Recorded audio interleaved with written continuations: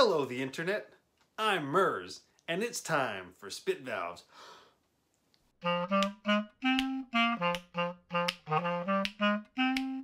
So what exactly is all this spit that we have in our instruments? Is it really spit? Well, I can think of a couple other things it could be. It could also be condensation. It could also be some valve oil. It could also be some germs and bacteria. So yeah, it's probably mostly spit, but I don't know really.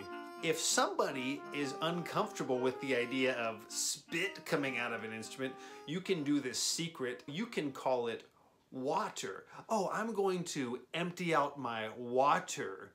Or I am going to use my water key instead of spit valve. Now all of a sudden you sound really sophisticated like those orchestra players. Let me tell you who is the worst culprit of spittle everywhere. It's those crazy clarinet players. I tell you what, these things, they're just, you gotta wear a hazmat to be around them when they're playing.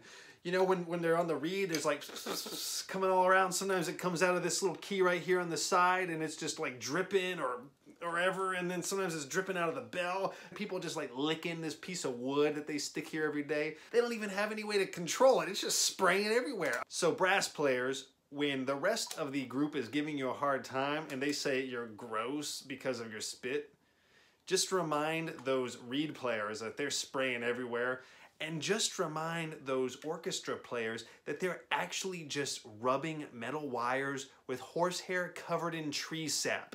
So for some reason, people all over the place are talking about hygiene and sanitation and being healthy. So I thought, well, we could do a video about spit valves and the best practices for using our spit valve and our spit valve etiquette. And I've got some great hacks for you guys. So let's jump right into them. Never form your lips together in an embouchure while you're blowing out your spit. That just sounds gross.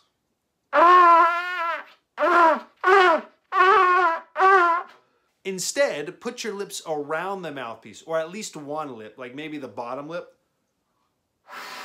or both of them. That way you don't have to worry about accidentally making a noise. Never empty your spit valve in the middle of a quiet section of a piece of music.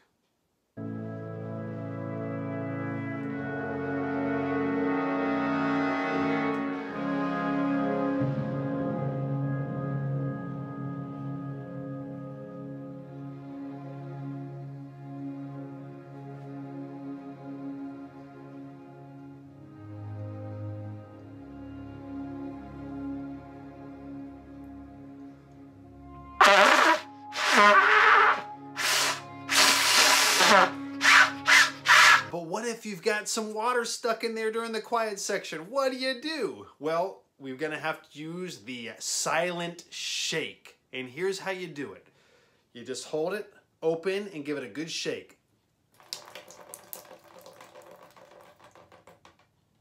The silent shake isn't gonna get every single drop out as effectively as if you blew through it, but it will get you far enough to the next loud section where you can empty it. Another thing beginners and rookies forget to do is always empty before you begin playing. Ladies and gentlemen, boys and girls, please welcome the great Merz to the stage.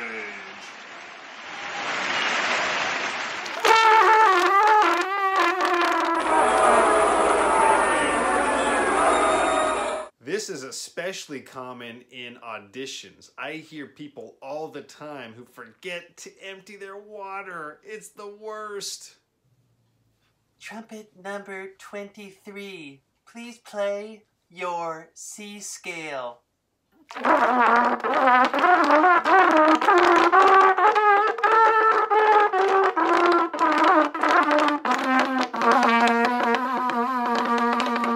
Instead, just take a couple seconds to empty out before you begin playing. And it's also common practice to turn around and not empty right in front of the audience. And trombone players, I know it's tempting, but never, ever, ever empty your spit on somebody's head or shoe. So class, if you'll all turn to measure 53, we need to talk about our intonation in this section right here. It has been very badly. Billy! Instead, just empty it right in front of you. Come on, keep it to yourself. There are a lot of ways you can empty out your spit. So let's talk about a couple of them. Now the first and easiest is you can just do it right on the floor. But it's kind of gross, so I don't know about that one. You can also use a rag. That works fine. You can also use a sponge. If you play the piccolo, you might want to use a cute little jar.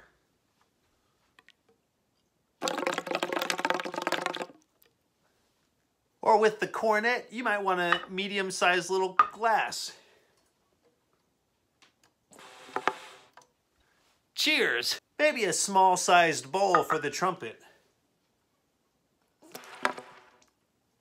Come here, Fido. And of course, a large bowl for the trombone.